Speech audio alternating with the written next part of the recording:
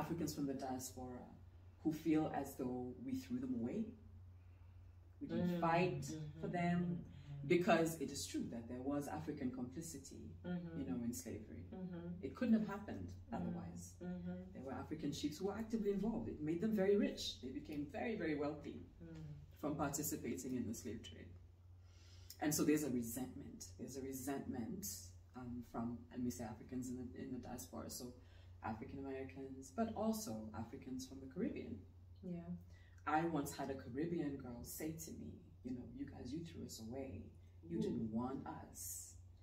And I have seen from living in London the enmity that exists between Afro-Caribbeans and Africans. Like if there's a fight in a nightclub, it's Africans on both ends of the spectrum who are fighting. It's Afro-Caribbean men and Africans fighting in the nightclub. Like that was always happening. I watched a fight on a bus happen between an African and an Afro-Caribbean person. Like it was really frightening.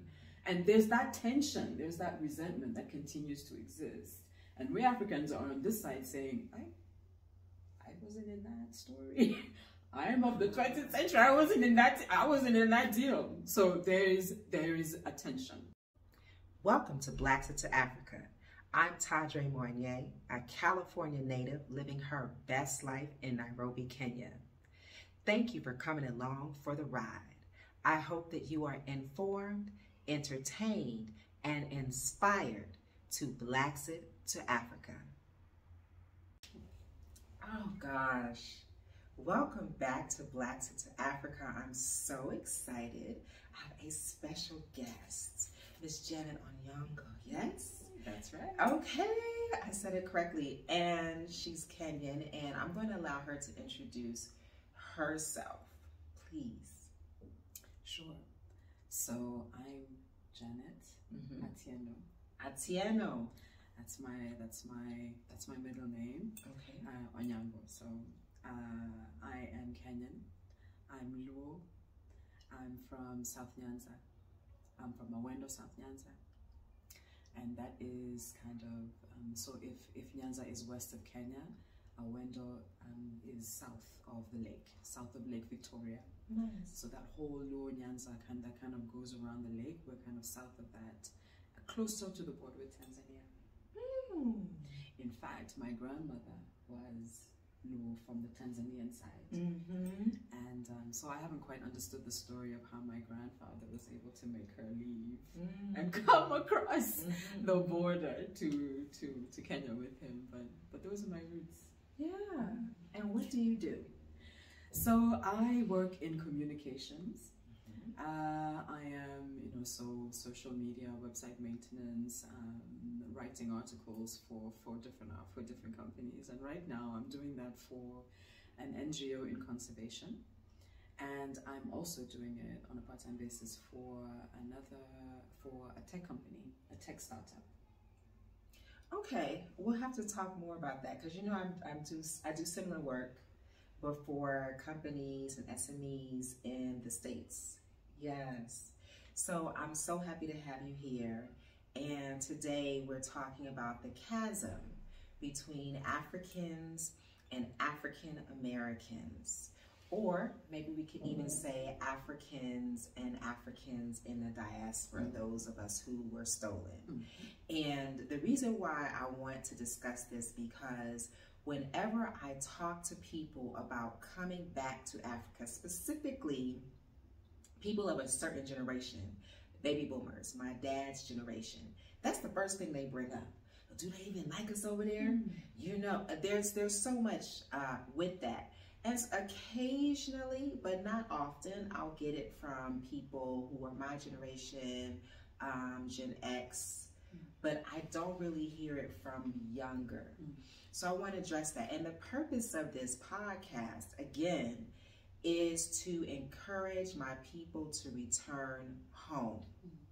From my experience, from what I pick up on in the news, and I don't even read the news, so of course I get the things that are most sensationalized that fall on my timeline, and it's just us being mistreated.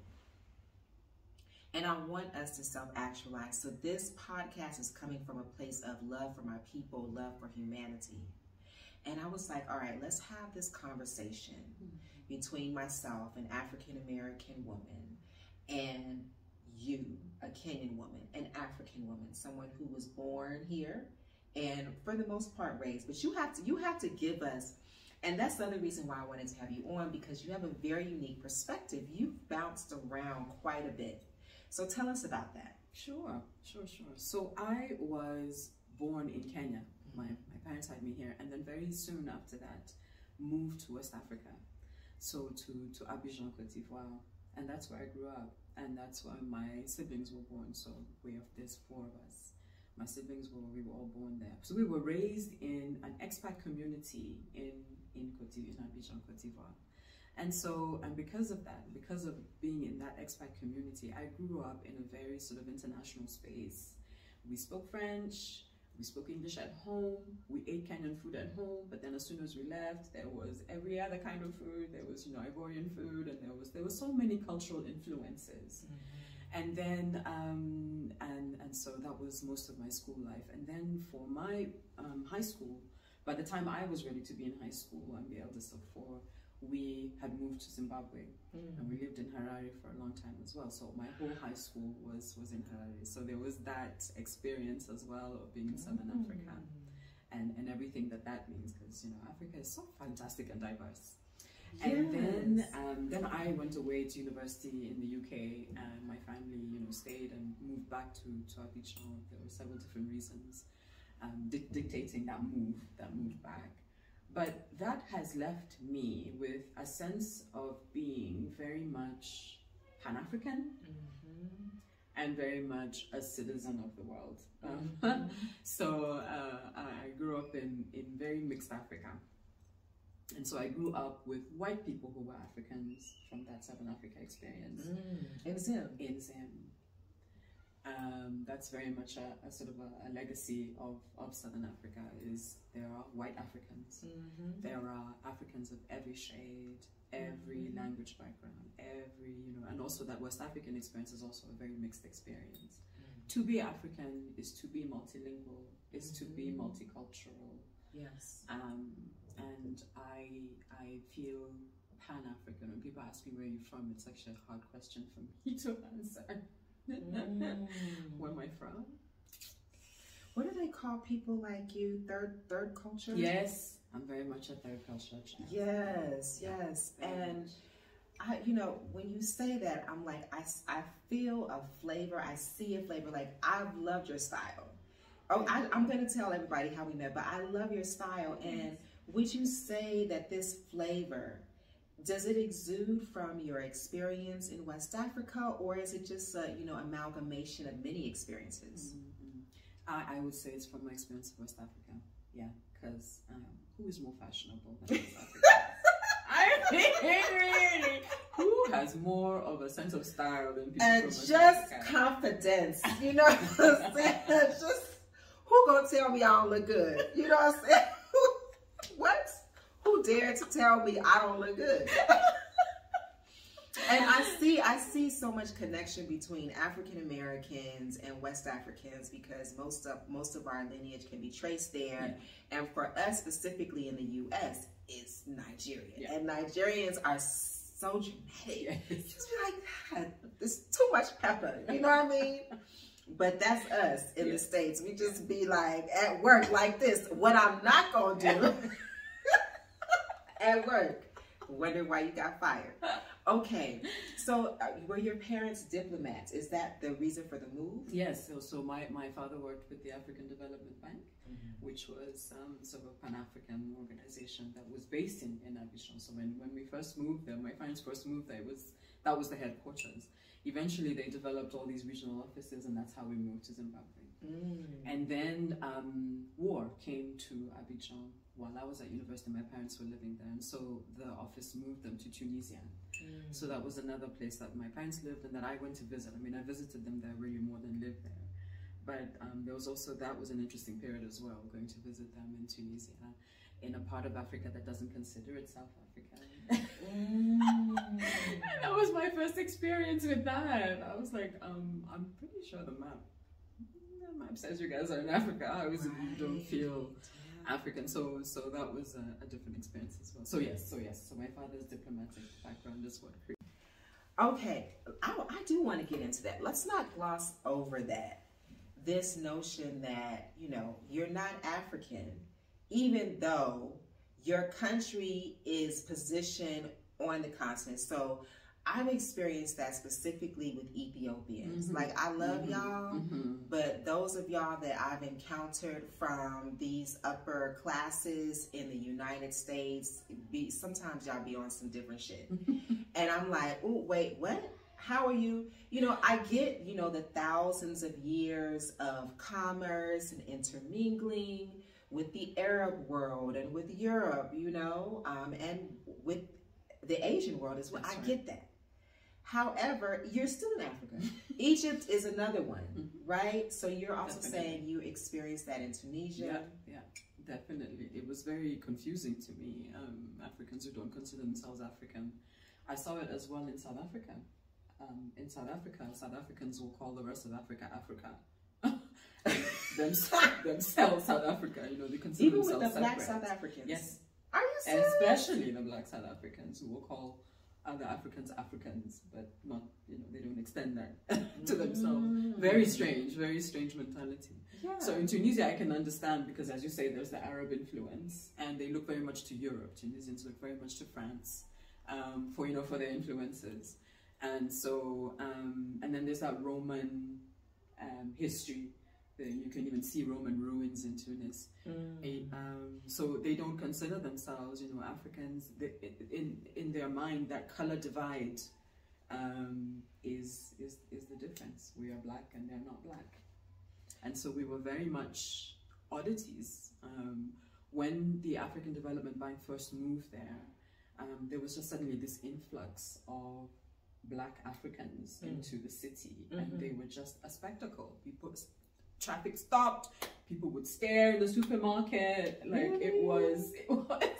So you were otherized. We were definitely otherized. Was it traumatizing at all?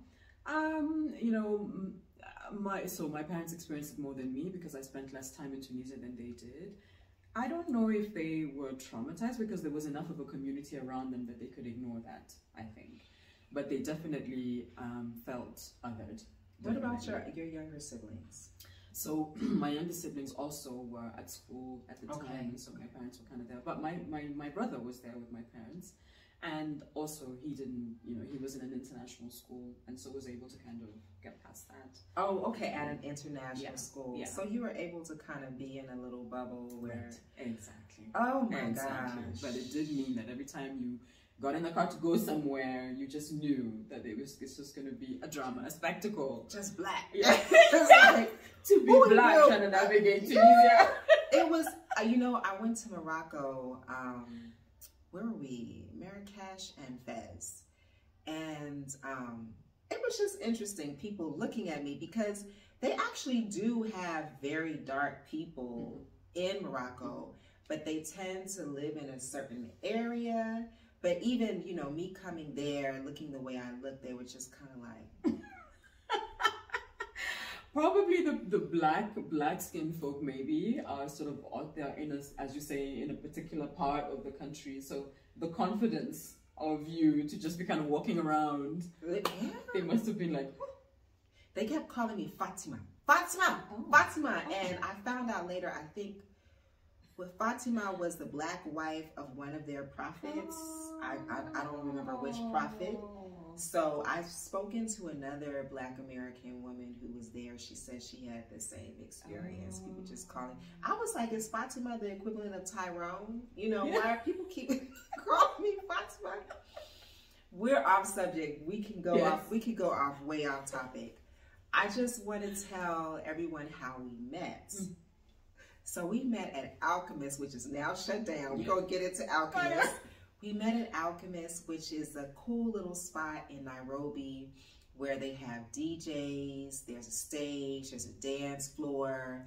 It's pretty expat-y, I would say, But there's also like a lot of Kenyans that go, a lot of Africans, I would just say, will go there, and they have, you know, different bars, different retail spaces, and then also different eateries all in this one spot. Yeah. And I was new to Nairobi, and I just wanted to kick it, you know, and the Alchemist was really my first introduction into the Nairobi party scene. And I get there, and they got good drinks upstairs. What is it called? Cinnamon? Yes. They had good drinks. Yes. I get there, and I'm just like, I'm going to do the cool auntie thing. You know, I'm going to sip my drink, and I'm going to be perched up high and watch all the youngins, you know, twerk or whatever. And I'm going to be there, but I'm not going to be of it. And then I saw you, and you had a book. You know, you had your feet propped up.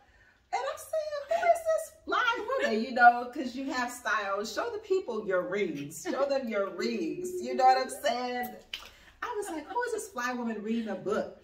And I'm like, oh, she's an auntie too. We started the conversation. Next thing you know, we was twerking from up high. It was a good time. It was great. It was great. And we kept in contact. Yeah. I was like, this is somebody that I want to, you know more about, that I want to meet.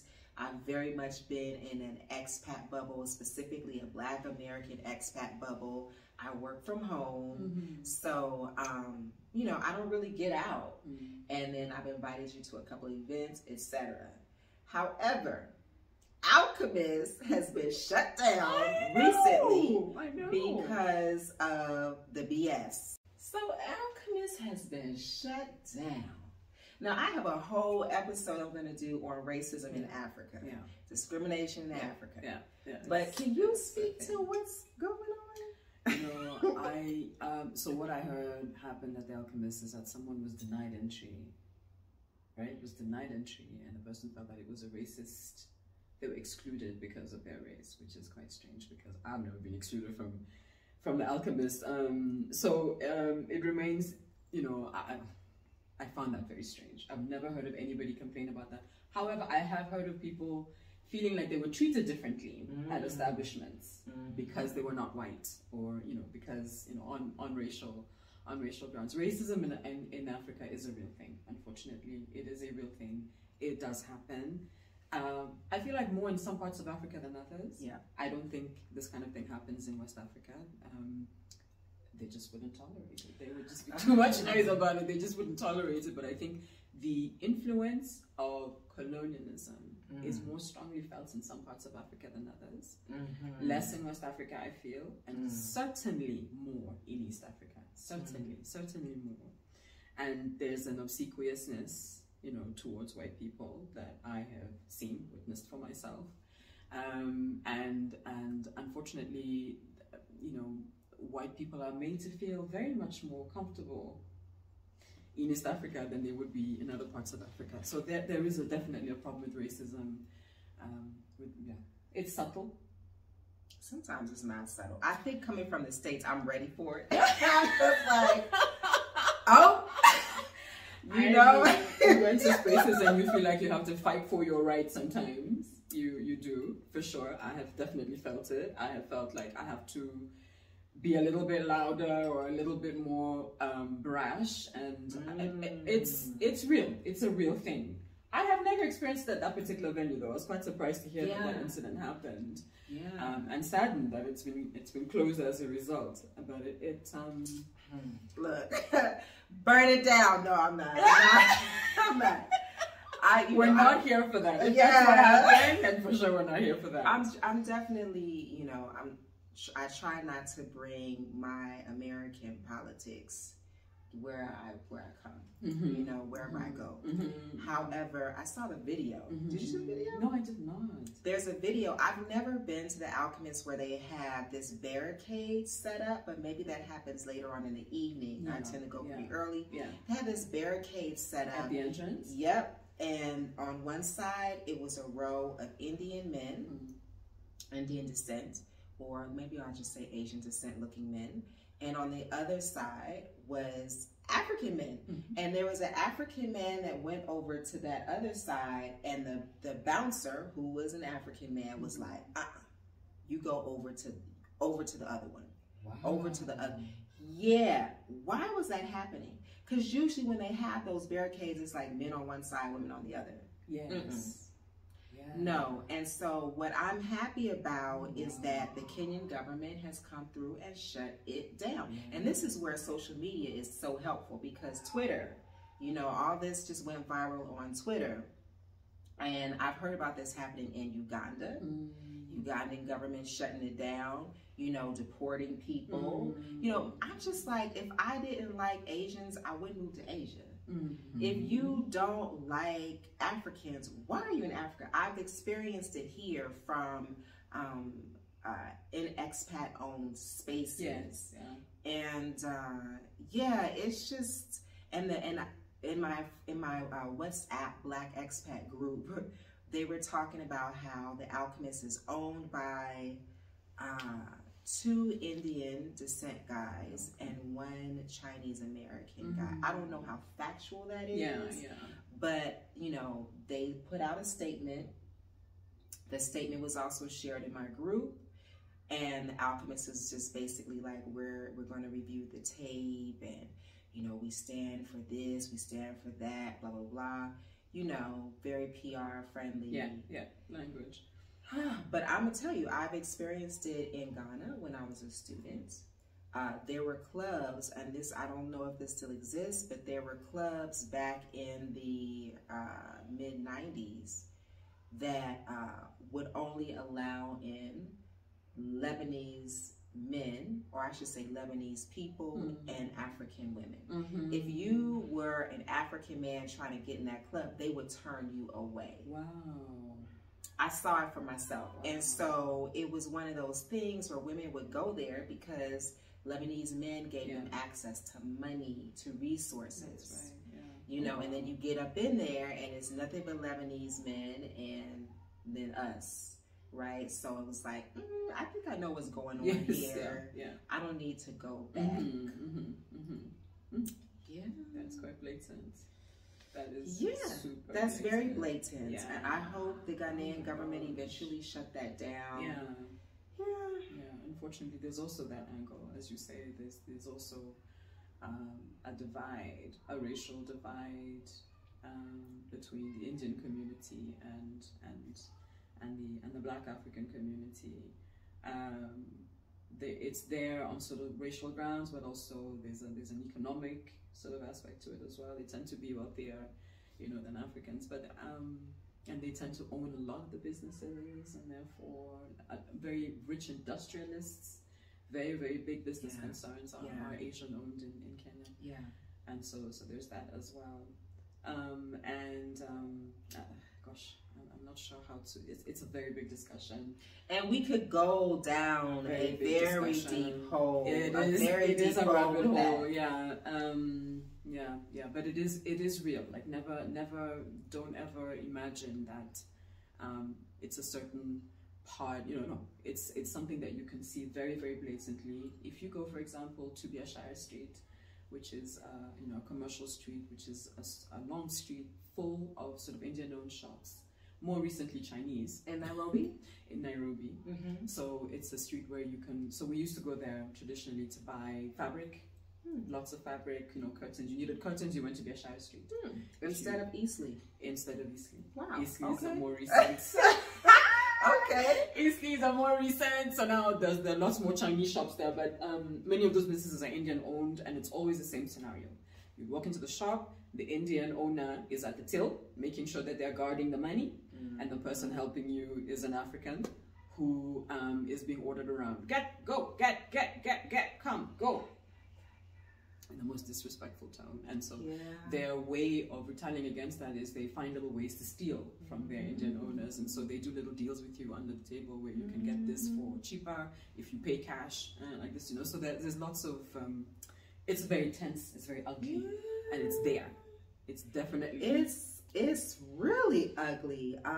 My experience with Indians initially is in the U.S. We're all American.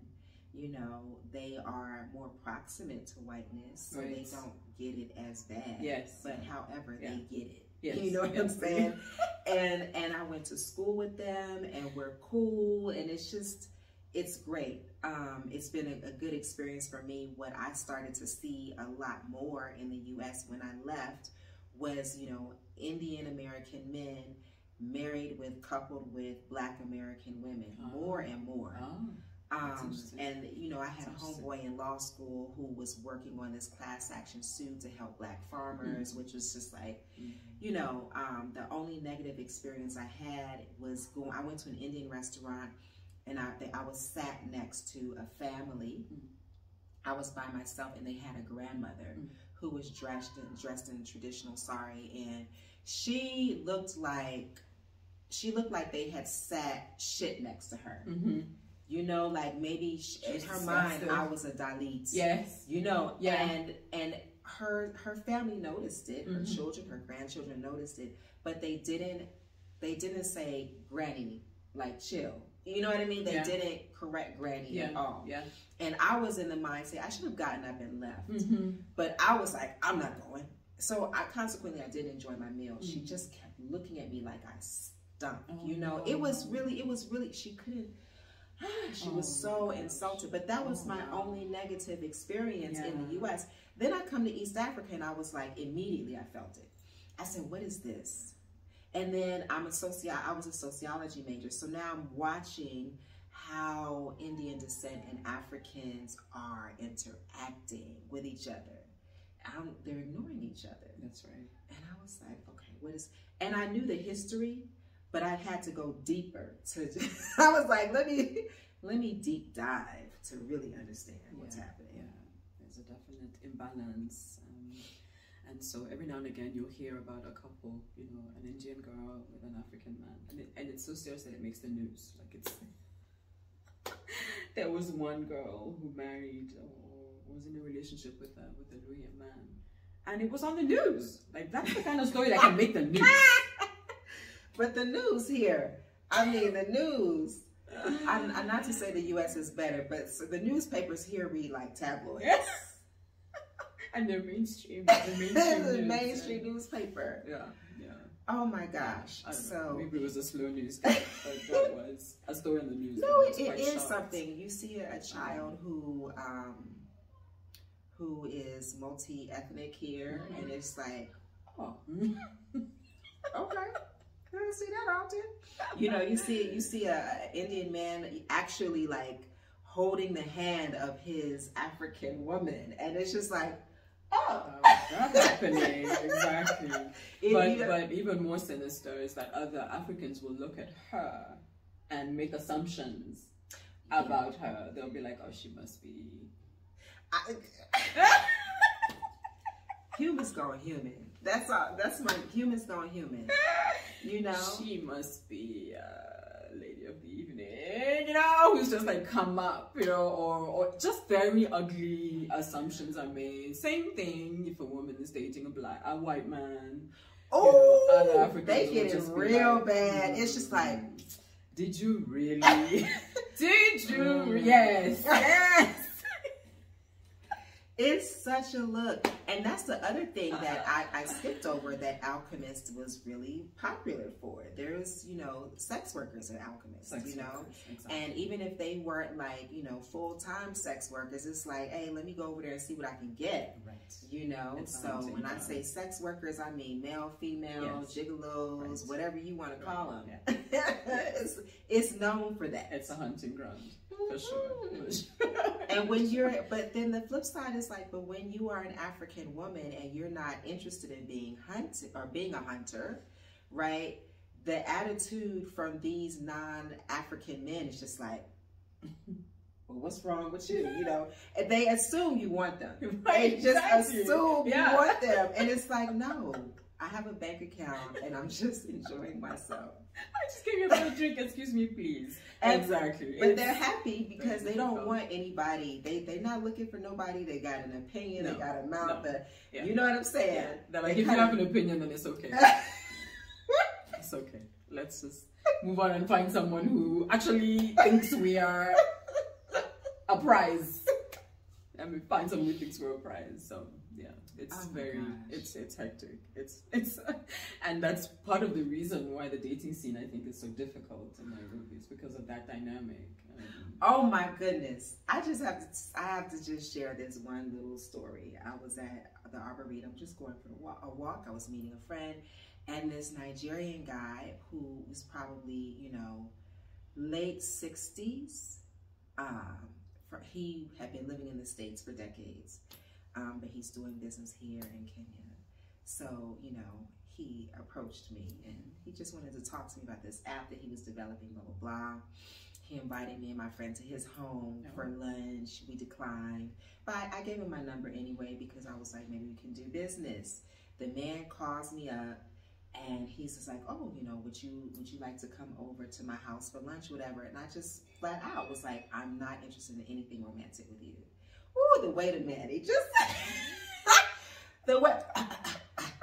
he started stuttering, but this is what got me. He was like, all the beautiful women in Kenya, like, why? You know, why would I ever? I said, oh, now I'm basic. Now you went from calling me up, asking me to lunch, to basically throwing me in the pool with everybody else because there's so many beautiful women in Kenya. Why would he? You know, I was like, I just hung up. It went. He went there so quickly with his old ass. There's also like a fragility about, you know, the African male ego. Very fragile. Can't take even a little bit of pushback. Even a little bit is too much. Too much. Sorry about that, Polly. But yeah, the dating scene is very, very difficult because of that. Because of those dynamics around transactional dating. That's a good word. Transactional dating. Yeah. So it's very murky and hectic. Anyway, that's not why we here. But we can't. You know, you're getting the real. The thing that I do want, I want to be honest and truthful. This is not a utopia. It's not perfect, but it's better than the U.S. And I hope through this podcast to give you a little flavor of what it's better than the U.S. I can complain all day about the dating scene here. However, when I was in the States, I could complain all day about the dating scene. Yeah, I could do the same thing. Right. And here we are sitting here as, you know, African women having this conversation, but white expats have the same conversation. And I'm listening, I'm like, they going through the same thing I'm going through? It's just patriarchy. You know, it's just patriarchy. It is. It's less about physical location and more about, as you say, the patriarchy. That's really all it is. Not make the right connections. Exactly. So identify the reasons why it's difficult. It's difficult because there's the patriarchy. It's difficult because, you know, it's got nothing to do with physical location. You know, women everywhere complain that there's no one to date. Men everywhere complain that women are gold diggers. You know, that's so true. When they ain't got no gold. Especially men who have no gold. Especially men who have no gold for anyone to dig. So it's got nothing to do with Africa or not Africa. It's got nothing to do with expats or not expats. It's deeper than that. And you know, everywhere people feel like the grass is greener somewhere else. I'm not moving for a relationship. But in many ways, the grass is greener. See, in Africa, in many ways. In many ways, yes. But when I met you, you were like, I think I might have to leave Kenya to find my husband. I was like, dang, I just got here. hoping that this was the greener grass. Fortunately, Africa is such a diverse place that it is possible to, and I feel like that the grass is going to be greener for me, I think. Here? In West Africa. I really think it. People keep telling me to go west. I really think those men are very beautiful, yes, and confident and all that, but they are also polygamous. They're also polygamous. So... you know, that really came home to me when I was in Senegal. because the men are just undeniably gorgeous and amazing, but they've been married since they were in their early 20s, right? So if they are looking at you, it's because in their heads they can entertain a polygamous situation. So now it's on you to decide whether or not you can deal with that. So let's get down to the topic. Okay, the chasm between African Americans and Africans. Yes. Does it exist? I think that there is a chasm, but I think that it's a question of how we are perceiving each other. I think that the history of time, the history of how African Americans came to be African Americans, has made it so that we are looking at each other from yes, a real chasm, but it's more of a culture, it's more of a difference of culture. I don't think it's real. And I'll tell you why I say that. So we have evolved differently and separately. And so we don't reference slavery. It's not our experience. But so what has happened is that we're now different people looking at each other from over here like this with a little bit of suspicion. And I feel as if there are people, and we say Africans from the diaspora, who feel as though we threw them away. We didn't fight for them, because it is true that there was African complicity, you know, in slavery. It couldn't have happened otherwise. There were African chiefs who were actively involved. It made them very rich. They became very, very wealthy from participating in the slave trade. And so there's a resentment. There's a resentment from, and we say Africans in the diaspora, so African Americans, but also Africans from the Caribbean. Yeah. I once had a Caribbean girl say to me, you know, you guys, you threw us away. You didn't want us. And I have seen from living in London the enmity that exists between Afro-Caribbeans and Africans. Like if there's a fight in a nightclub, it's Africans on both ends of the spectrum who are fighting. It's Afro-Caribbean men and Africans fighting in a nightclub. Like that was always happening. I watched a fight on a bus happen between an African and an Afro-Caribbean person. Like it was really frightening. And there's that tension, there's that resentment that continues to exist. And we Africans are on this side saying, I wasn't in that story. I am of the 20th century. I wasn't in that deal. So there is a tension. There is also a culture divide, very much. So I was offering my dad a book. It was Michelle Obama's biography, Becoming. And I was like, you know, read this book, it's really good. And he was like, I tried. He was like, I tried to read this book, but then she talks about wanting Obama to do the dishes, and I just can't deal with it. So it's just a culture clash. It's just a culture clash. And there's a way that, I feel also there's a way that African Americans are looking to Africans for a sense of belonging. They're trying to regain a sense of, please don't be offended by my use of the word they. I hope that doesn't offend you. I'm speaking in general terms. There is a sense of wanting to regain a culture, a belonging that was lost by looking to Africans. The irony of that is this. We didn't cross the Atlantic in that way, but we do have to deal every day with the influence of colonialism that has left us without a proper sense of our history, without a proper sense of belonging. And so that's the irony. So while the African Americans are looking at us and being like, you know, help us feel like we belong, we are also sitting in our Africanness uncomfortably because of what colonialism did to us. A lot of history was suppressed by white people who made it their business to change how we see ourselves, how we perceive ourselves, to see ourselves as less than. There's a lot of suppressed history. It is today, we are only just learning in bits and pieces about, you know, our culture of our ancestry, yeah, our parts of our culture that were suppressed because along with white people came Christianity. yeah.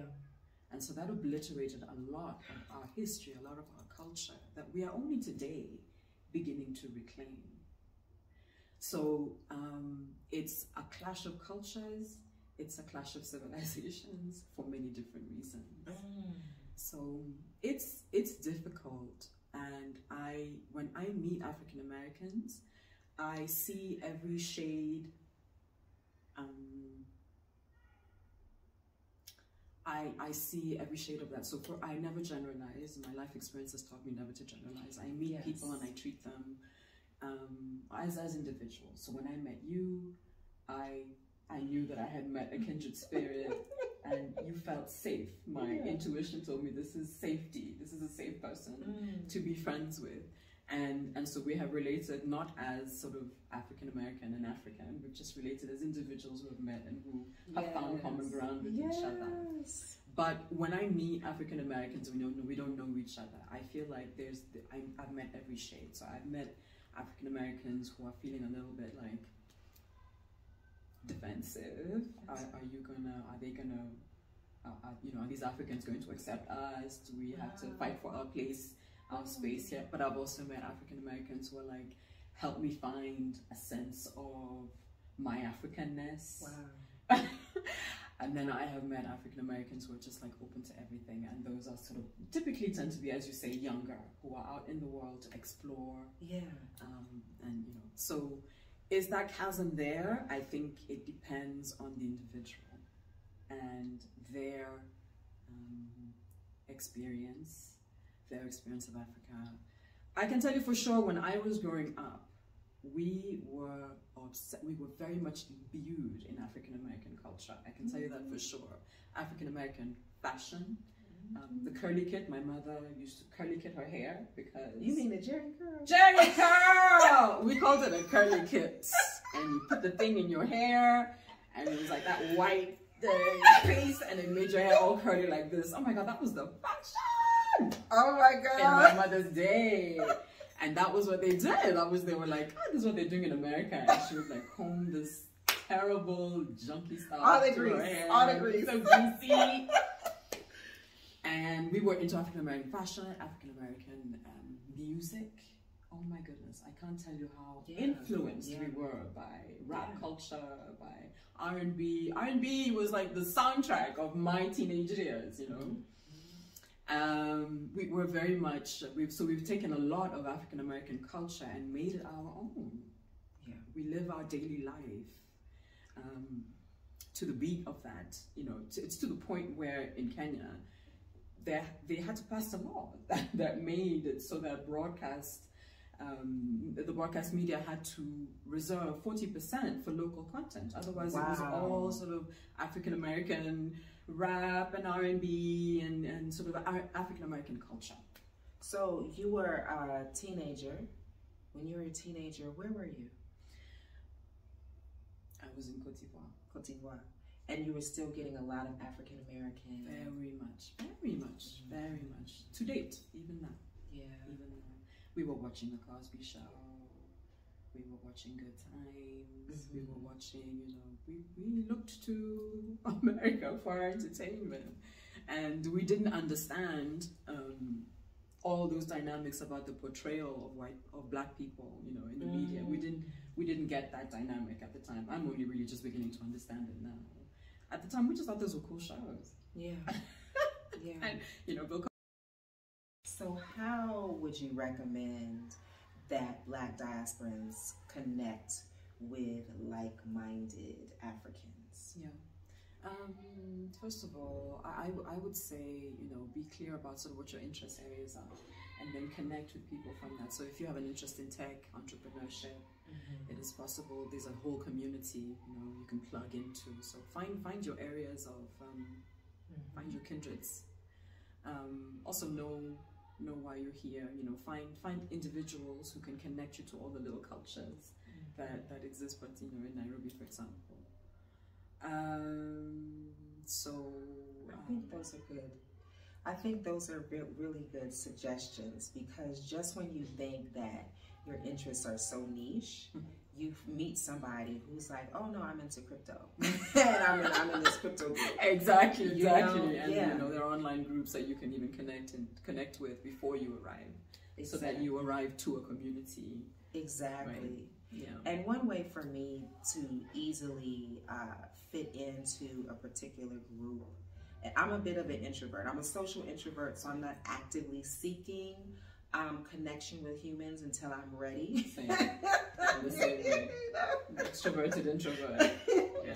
Yeah. But just as an expat, these Facebook expat groups, you know what I mean? Yeah. Just get what you can and get out. You know what I mean? Just dip a toe in. You don't have to swim in the pool. That's right. And then also there's WhatsApp groups where you can ask questions. And then once you meet somebody, kind of politely mine them for information. If someone's into sharing this, I'm in this group. Do you want me to add you to this group? I finally connected to like this spiritual, woo-woo groups in Kenya. And it's been so much, I'm like, it's too much happening. Every day it's a different divine feminine and meditation and chakra alignment. It's happening right here. It's happening right here. Again, it's a symptom of Africans unpacking, right? Unpacking a culture that used to be, that doesn't exist so much anymore, but we are in the process of digging that out and making it part of our everyday lives. And so that's how you're able to find these groups and connect with them, because we are actively reconnecting. Yeah, that's good. Beautiful. You said so much. I think the thing that stuck out the most to me was uncomfortable in our Africanness. And I would say that if you're looking for a very specific type of Africanness, one that you think might be more rooted to the earth, one that is, very colorful and very tribal. That's right. You're not going to find it in any city. Yeah. But you're definitely not going to find it in Kenya. Yeah, it's harder. Yeah. When I was in Ghana, like back in the 90s, I would see women with shaved heads and they were bare-breasted, these spiritual women in the city, but that was very uncommon, But I also feel like people confuse African pride with display. So I've heard people say things like, but, in East Africa, I've heard East Africans say, but in West Africa, they love their culture so much, and look how they do this. That's display,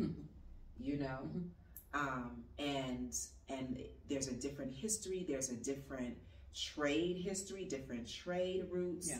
And so in West Africa, where people wore textiles more, historically, in East Africa, it was more, what's it called, bark cloth, and skins.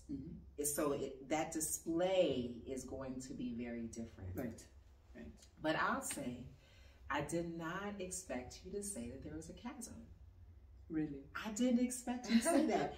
But I like how you brought in the African Caribbean perspective, because I have a limited experience with that. Okay. The people that I know mostly from the Caribbean, their parents or their grandparents are from the Caribbean. Right. They're very much American in a certain type of way. Yeah. And they're very much perceived as Black American by outsiders. My experience, I haven't had that. I have not experienced that chasm. However, I did have to grow up in my understanding of being African American. So I minored in African studies, and I've been working and going to school in Africa since I was like 18, off and on. This is the longest period of time that I've been in Africa. Yeah. And I've never had anybody just be like, nah, you're not one of us, or we don't like you because of this, that, and the third. More so, I've had people claim me, like, oh, you're one of us, or you're my tribe, or I've even had people fight over, like, tribe. Oh, really? I felt like the chasm existed more in the 60s, yeah, which would have affected our parents who are baby boomers. yeah. And I don't know exactly why that was, because there was a contingent of African Americans fighting for freedom. Let's be real, it was a small percentage. And then there was a contingent of Africans fighting for freedom. Mm. And so our leaders, right, our leaders were interacting. However, I think when Africans came to the U.S. for education, during that time, there was some conflict there. Yeah. And I don't really know the root, yeah, why that happened, how it happened. Yeah. I'm guessing that maybe maybe some of the African freedom fighters, the ones who were fighting colonialism, were able to get resources and money. Mm-hmm. Were able from white people. So, for example, from the Kennedy family was definitely supporting the freedom some of those efforts. Here. Yes. Okay. There was the airlifts. I don't know if you know about the airlifts in the 60s. Mm-mm. So I think it was the Kennedy family. Well, let me just say, sort of richer, wealthier American families who came together to put a fund that financed young Africans, men mostly, mm-hmm. To come in plane loads from Africa, from Kenya mostly, I think, to America, mm-hmm. to study, with a view that they would get the skills and come back to post-colonial Kenya and grow their country. And so maybe, I don't know for sure, maybe there was, maybe the African American freedom fighters of that time were seeing maybe what looked like a favoritism. To see. There's jealousy and again, jealousy and perception. Yeah. Because it's been so thought-provoking, and like the way my brain just goes into overload when I think about my friends, people like yourself, whose parents and uncles, grandparents, great aunts and uncles were at Oxford on full scholarship. You know what I'm saying? At a time when we couldn't even read. Like, we weren't, like, I'm talking about the 20s, the 30s, and on up, just Ivy League, international education. Yes, my right. friends' parents, her uncles, they were ordering suits by catalog from England, right? And I'm like, okay, these are black and white photos. And in the U.S., we're being denied education. That's right. We're being murdered haphazardly, planned and haphazardly. But over here, they was getting education. So the colonizers, the colonialists was just like, we need someone to run our empire, and we don't have enough Europeans who want to come over to do that. So now we're going to educate the African populace, right? Meanwhile, we're being told that we're stupid, lazy, et cetera, et cetera. Mm-hmm. So I do see how that happened. But also there's an uncomfortableness in our blackness. Mm-hmm. That's interesting. So here you are uncomfortable in your Africanness, and we are uncomfortable in our blackness. Yeah. I had a dean of students tell me in law school, a more fair-skinned black woman with short natural hair, and she was just like impressed. I was wearing my hair natural, and she was just like, when I first started wearing my hair natural in the 60s, my mother wouldn't talk to me. She was ashamed of me. She said it was like the neighborhood was like, you are revealing our dirty secrets about how our hair really is. Oh, wow. And so I'm sure I think we've all been in those spaces where you show up and people dislike you because you remind them of something that they're ashamed of, or something that they don't have. Oh, certainly. Definitely. Yes. Yeah. And so now I'm sitting here, and there was an influx of African scholars at a certain period of time. Mm. I'm sitting over here in the 20s through the 50s and even the 60s even. And I'm like, I'm colored. I'm colored. And then you come over here with a slightly different phenotype. Yeah. And you're representing this thing that I've been running from. Yes.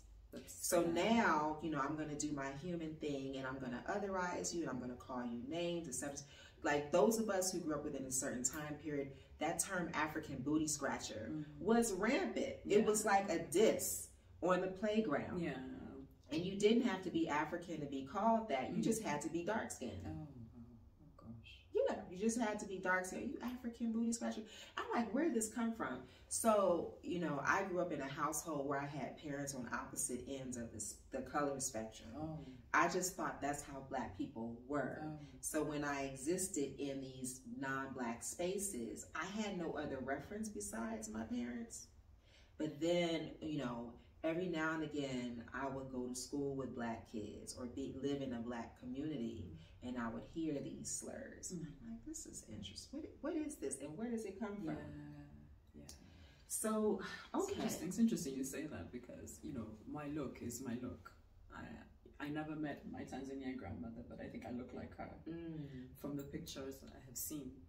And I am a throwback kind of. So you know, my dark skin, I'm dark skinned like my grandfather.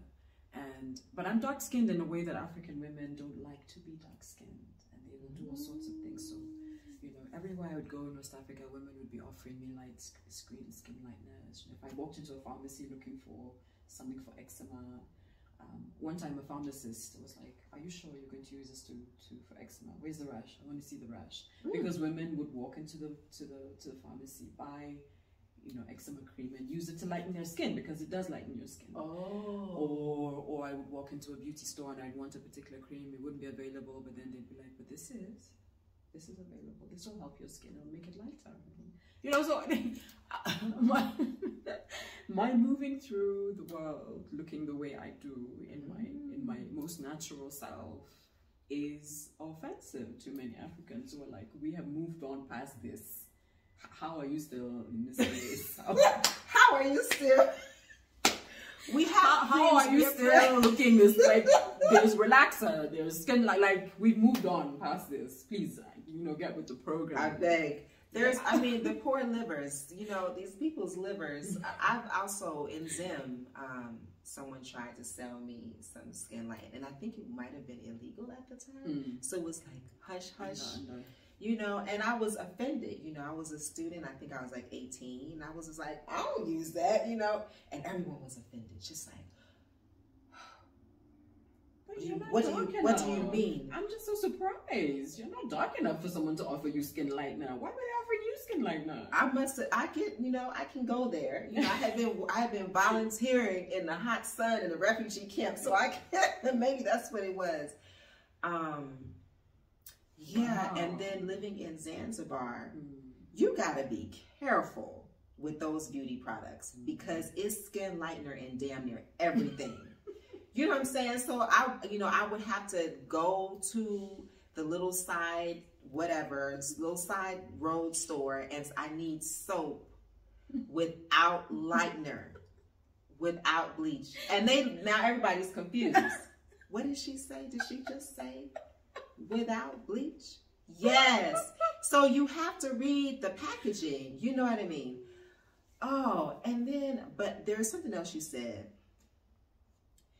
African Americans, or those of us in the diaspora, looking to Africa and Africans for approval and acceptance. And me, I'm just living my life. I'm gonna be real. I'm just living my life. I moved to Zanzibar because Zanzibar is a tropical place, and then I got rooted, and I'm just like, oh, this feels really good. Why does this feel good? Why do I feel so relaxed now? And then, oh, because of the everyday microaggressions and hyperaggressions that I experience. That's why I feel so, you know, and I can walk into a place, unless it's an ex-fatty place, and I belong. Nobody's looking at me like, oh, who does she know? Here? Yes, exactly. What is she doing? She must be somebody. Is she a musician? You know, I get people, oh, she like, are you a musician? That's the only way you could be up in here with us. Are you trying to tell us? You must have money. You must be like Erykah Badu. Do you sing? Yeah. So that, but when I was in Uganda, I met a sister from she grew up in the UK, but her lineage was in the Caribbean. And she wanted to buy me lunch. So we had a long conversation. And she was like, you know, you'll never be accepted. You know, they will never fully accept you. You'll never be one of them. And she was married to a Ugandan man. Oh, no. Had kids with him, everything. Mm-hmm. And I was just, you know, sometimes I just take things in. Mm-hmm. You know, I'm just listening. And I'm thinking that's what she came here for. To be accepted. Exactly. To find, to regain. Yeah. And I can see how that community might have othered her, because she would have arrived sounding different, speaking differently, having different, you know, she's just not from there. But I don't think that, you know, and so they kind of not hold hands against her, but would have treated her slightly differently. And so maybe she experienced that as I'm not being accepted. But I want to say, so I had my Auntie Verna. I call her Auntie Verna because she was just around in life all the years of my life. And so, but she was African. She was from there. She was from the Caribbean, and she was married to a Ugandan. But she was very much part of the community, and she never lost that accent. She never tried to be anything other than who she was. But she also integrated into the community very, very well. She was at every party. She was cooking Ugandan food. Like there was no, but she always remained herself. But, and I don't think that she was ever othered or treated differently. But at the same time, she was different. She was my auntie. Yeah. But she was different. But it was not in a toxic way. Like I think we all accepted her differences, and she accepted that she was different from us. But she was also part of the community. She was Auntie Verna. I wonder if I know her, or I think people were like trying to get me to meet her. She's still in Uganda? Yep, people trying to get me to meet her. I never met her. I think at the time she was in Entebbe and I was in Kampala. She's the one. I never met her. You know, I don't know where that comes from. Immediately I think, oh, someone who's a people pleaser, or someone who, I don't know where that desire comes from. Because me, I never needed that or wanted that. I mean, we're a social species. So we all want a place to belong, but for each of us, it's to varying degrees. Right, exactly. And so the moral of the story is, don't come here looking for identity. Don't come here looking for a sense of belonging. Right. Already know who you are. And I talked about briefly having to grow up in my culture. So I grew up thinking that we were some watered down version of African. Oh, right. And if Africans are the original people, then everything that we do is rooted in Africa. But it's somehow watered down. And I bought into this notion that we did not have a culture. Even after studying 4 years, African studies, and you know, being very much African American, we're talking about centuries. But it wasn't until I moved here that I began to see, wow, so much of African culture is African American culture. Like you said, the music, the way of expressing, period, whether it's fashion, whether it's speaking, right? And then social media has only exacerbated that. That's right. You know, I feel like there might be a little bit more exchange where African Americans are getting a bit more exposed to African culture through music. However, I don't think it's kind of weak. I think it's really a unilateral thing. And with that being said, where was I going with that? Just so what I began to realize being here is like, oh, we do have a culture. We created our own. That's right. We really have our own shit. There's yes. And it's really our own shit. Right. And, you know, no one else is like us, just like no one else is like Jamaicans. You know what I'm saying? And then at the root of all of that, at the root of Cuban culture, Afro-Cuban culture, African American, is Africa. And how you and I even are sitting here engaging, the way we're talking, the way, you know, It's a very African thing. I thought everybody did that until my Italian friend was like, you're going to have to teach me that language. Because all this, I don't know what you're saying. But you know exactly. No. Yeah, it feels very natural. That's how we listen. We listen actively. We listen actively. Yeah. No, you're right. I think that an African American coming into Africa must be on a personal quest to find. I mean, if that's very important, you know, finding your African roots, then let that be a personal quest. But don't arrive expecting to find it on the street, baby. Don't arrive expecting, you know. It's no. We are also Africans dealing with a different influence. We're dealing with the effects, the long-ranging effects of having colonizers on our land. Sometimes many different groups of colonizers that have come and That's gone. right. Portuguese people, German people, Spanish people. And so we have taken their languages, we've taken their cultures, we have been indoctrinated, we've had our brains washed by their ways of thinking. So we are also dealing with our own identity issues, you know, and so it's, so nothing that you see, you should take personally, first of all. Take Africa the way it is. It is a land of many, many influences, many languages, many cultures. And all those influences have been good for Africa in many ways and terrible for Africa in many ways, you know. So it's a place of great contrast, Africa in general. And I hate to speak about Africa in general terms like that, but Africa is a place of great contrasts. And you should come understanding, though, that Africa is also a place of great opportunity. Yes. So much opportunity. Yes. So much opportunity for Africans, for foreigners coming into Africa, for Africans in diaspora returning to Africa. It is still a place of amazing opportunity. So much. The marketplace is wide open. So wide open, particularly now. If you're interested in the tech space, that space is only just opening up. So much creativity exists here. So much energy exists here. If you're coming from the US with a strong currency, you know, Africa is your oyster.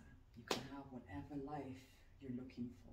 You really can. And see, that's why I wanted to have Janet on, because I follow her on Instagram, and I was just like, Janet, you'll post a video of, you know, some Black person being mistreated, and you're like, come home. What are you still doing that? Why? Just come home. Why are you still, you know? And my thing is this, you know, Africa can be a lot on the senses. I was telling my dad that because I'm bringing my mom here.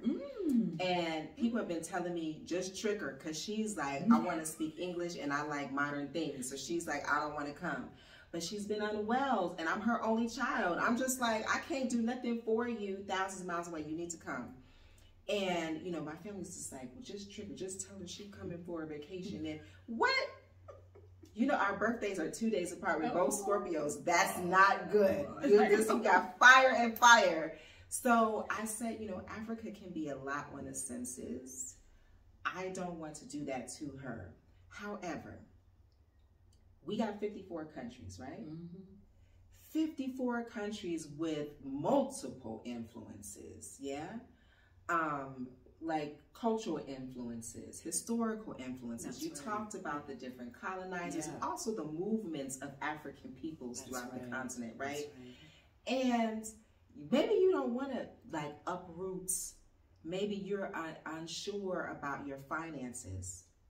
Buy some property. Do you know you can buy an island in Uganda, Lake Victoria, $10,000? By the time it's underwater, you'll be dead. Don't even worry about it. You know what I'm saying? You think about your legacy, a vacation home. Come for the summer. Come for the winter. That's right. You know, and the more you come, the longer you're going to stay. But I do want to touch on something else that you said. You said, you know, we don't really have that history of slavery here. But East Africa does. Because right? Of points of departure. Exactly. So there, you know, there are these forts that, you know, I think the Spanish or the Portuguese may have built them, and the British fought for them. This is a lot, you know, happening along the coast. And there were people that were brought as far west as Cameroon to East Africa. Yeah. And so the interesting thing about, you know, African American culture, my friend's dad calls us like the super Africans, because we are an amalgamation of so many different tribes. But along the coast, there was so much of that. But those Africans were taken to the Arab world. They were taken to Asia. And the history is also not being taught. Yeah. So in a place like Zanzibar, where they don't speak any Luo, they only speak Kiswahili. Those people are like, oh, we were never slaves. So it, you know, again, coming here and thinking that you're going to connect with people who are going to show you a specific type of way of being more African, it's not going to happen because the knowledge base is not there. Yeah. There's also like a lack of information. There's a lack of knowing our own history, partly because some of it was suppressed. The colonizers suppressed that history because they knew how inflammatory it would be, you know, they would never be able to subjugate, you know, people if they knew the truth. So a lot of that history is suppressed history. It's only just beginning to come out in dribs and drabs now, but also the school system doesn't support. Oh my gosh. Right? Doesn't support a knowledge of a real knowledge of our roots. So I didn't go to school in Kenya, but I know that in Kenya we, you know, kids are taught about the cultural diversity, you know, of Kenya and all the different tribes and all the different cultures, and you know, kids learn about that. But they don't learn about why our society is the way it is today. So they don't really have a reference where they don't understand. So we're a very reactive generation. We just come and we find that there's a subtle racism, and we're just like, we don't know why that is. Yeah. We don't understand. You know, we don't understand enough about what happened in the past to be able to place that. So it's today we are coming into that understanding. You know, we're reading more. We are doing more of that research on our own. We are understanding. You know, what is happening. But the school system is not necessarily supporting that. But, you know, you could also say that the function of school is to teach you how to learn. So you go off on a journey of lifelong learning. So, you know, so there's that. So that launches you off into that. So I'm sorry, I lost my train of thought. No, it's okay, because to hear Kenyans talk about the school system here, I wouldn't even think that they even learned about the different ethnic diversity. It's just like, oh, we just learned about the colonizer, we just learned about the British. I'm like, oh, that's so sad that still happens. I will say that it feels good to have somebody say, welcome home. You get that a lot in West Africa. Yes. But you can also get exploited a lot in West Africa, because they know, like, this sister, this brother is here to connect to their roots. I'm going to help them connect to their roots through their pockets. You know? Oh my gosh, there's so many like chiefdom ceremonies, right? Where it's like, I'm going to make you the chief. I'm going to make you the queen mother. And then they slaughter like a couple of goats, you know, for 50 people. Yeah. And then all of a sudden, now this is your village. Now go out and raise money for your village. I've been to one of those. I'm just like, oh, that's terrible. I see what's happening. What? Oh, wow. But then, it's business. But the person who was being crowned, he was just, Baba, you know, yes, this is I was like, oh Lord. And I was only like 21 seeing this. And I was like, I see what's happening. Okay. But then I went on a visa run from Uganda to Rwanda. And I was on this bus, and we stopped in Kigali, and this man got up and he said, "Welcome home." And I wasn't expecting that. Oh, wow. But it felt, he was like, he looked me in the eyes and "This is your home. Oh, wow. Welcome home." Oh. And I was like, I didn't know that was the welcome that I needed. You know? So even though, you know, my ancestry can be traced to West Africa, Africa is my home. Yeah.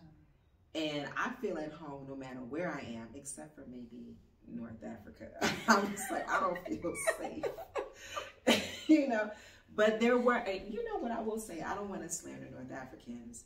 I was on a train with these women who, in the U.S., they wouldn't be considered black, but they were very brown. You might think they were biracial phenotypically.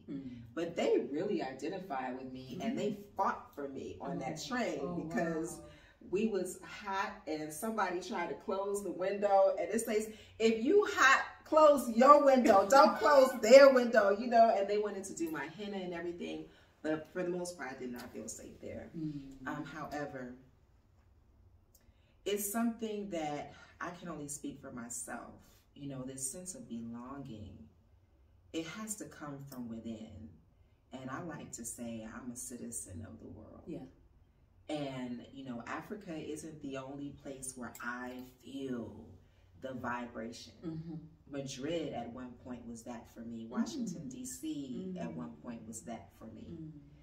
And now I'm just like, this is my home. I've been very conscious and intentional about remaining here, even though Asia seems to be cheaper and functioning better. But you know, I'm at home. I'm home for now. You know, I see sort of.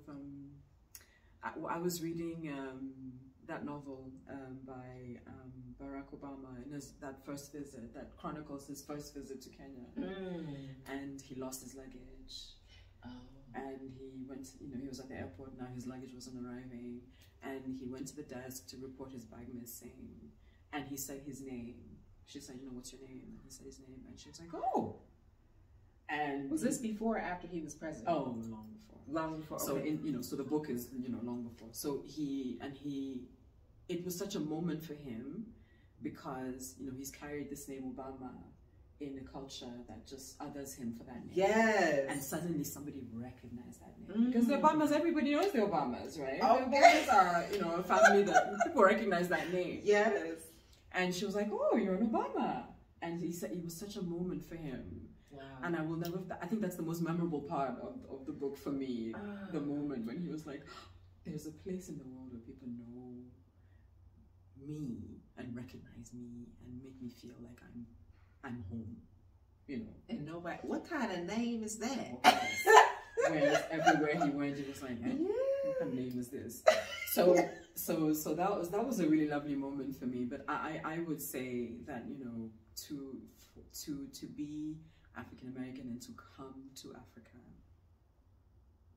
is a homecoming in many ways. And in other ways, it's travel to another place like it would be for anywhere else. If you went to China, you would have to take the same precautions. You would have to approach it the same way.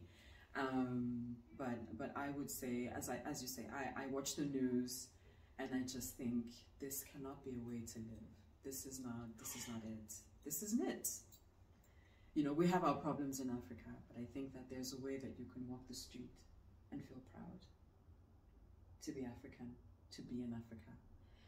I have lived in the UK, and I know what it's like to be able to find work, to always be worrying that your papers are going to expire, to worry, to do heavy calculations about whether or not you should go certain places, because, you know, am I going to be safe there? Is it going to be okay? When I'm in Kenya, I never worry about that. When I'm in Africa, I never worry about that. I can walk the streets and feel safe, that I'm not going to be stopped because I'm black, or treated with suspicion, you know, because I am who I am. You know, I don't worry about little things like that. I don't worry about that anymore. So when people say to me, you know, I was dating someone who suggested to me that maybe, you know, would I like to come back to the UK with him? And I just thought, you know what, I've moved on past that point where I wouldn't worry about my legal status in a country. I've moved on past that point where, you know, I have to, I have to, you know, no. If you said to me, let's move to Mozambique, I can entertain that. If you said to me, you know, let's go see what's good in Rwanda, you know, I can entertain that. But don't put me in a situation where I have to arrive at customs and explain what I'm doing here. And bundle up, baby. Bundle up 7 months out the year. I'm over it. That's not the life I want to live anymore. There's other places to live that, you know, for that being in my black skin is even an asset. You know, I'm just not interested in no longer living, you know, I want to go to those places to shop.